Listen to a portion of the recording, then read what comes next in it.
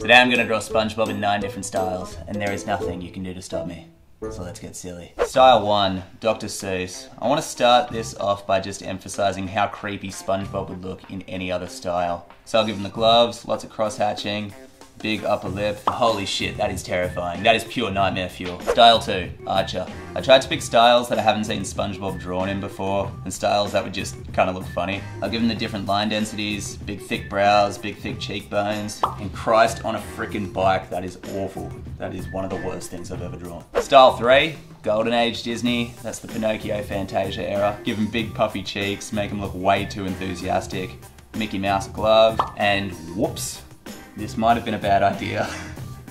I'm not enjoying any of these Spongebob so far. Style 4, Cyanide and Happiness. If you don't know Cyanide and Happiness, you probably know the webcomic. It's this one. So I'll give him a round head, big black circles for eyes, stick figure arms and legs.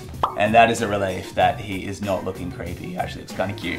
I kind of like this guy. He's sweet.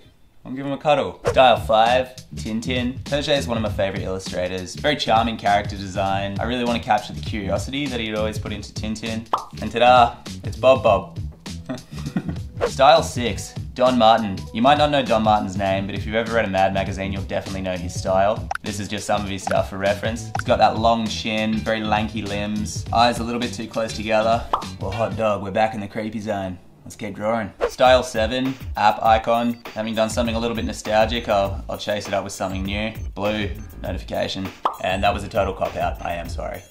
Style 8, Wallace and Gromit. Give him those tiny little eyes, big buck teeth, big chunky hands, and kind of a bit of grey around the yellow to make it look a bit more clay.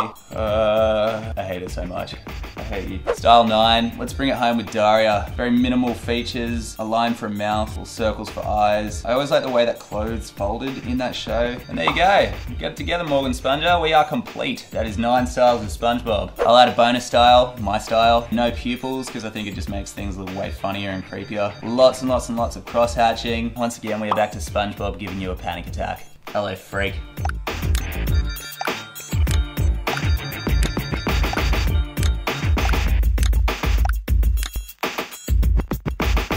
Thanks so much for watching. I'm really quite enjoying this like illustration challenge thing, so if there's like a character or a few art styles that you want to see, let me know. Otherwise, have a friggin' great day. Hope you made a cool dog and win $60 on Keno. Catch ya!